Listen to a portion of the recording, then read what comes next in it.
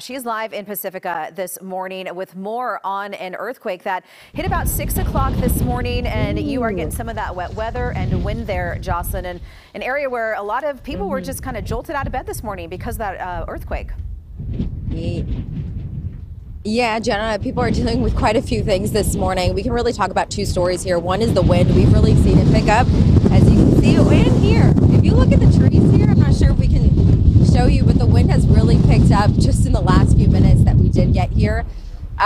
So yeah, residents are dealing with quite a bit this morning. They're dealing with this rainy weather. They're dealing with this wind. And they're also, like you mentioned, they woke up and felt a jolt this morning. We're about 7 minutes away from where the U.S. Geological Survey says this initial jolt happened. That was near Pacifica Sharp Park, that neighborhood there. So we're about 7 minutes away from there.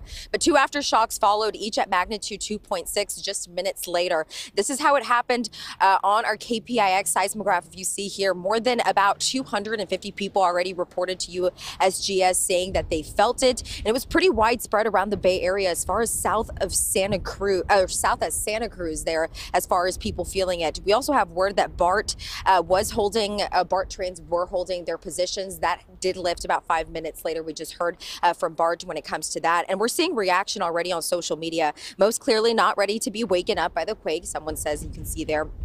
Thankfully, no reports of injuries or damage right now. We've reached out to USGS for more information. Of course, we are going to keep you updated as soon as we know more. Gianna, like we mentioned, no reports of any damage. We haven't seen that right now, but we are going to keep an eye on this wind here because it has significantly picked up in just the last couple of minutes. I know our photojournalist Shannon right now we are both having some trouble just keeping our positions here, especially as she's holding the camera.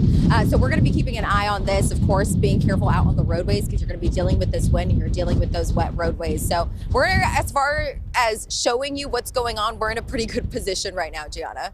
Yeah, seeing all those trees behind you, Jocelyn, just sort of blowing around. Yeah, be extra careful through there, and hopefully we'll get to check in with some residents. I got a lot of text messages from people in and around there about the earthquake.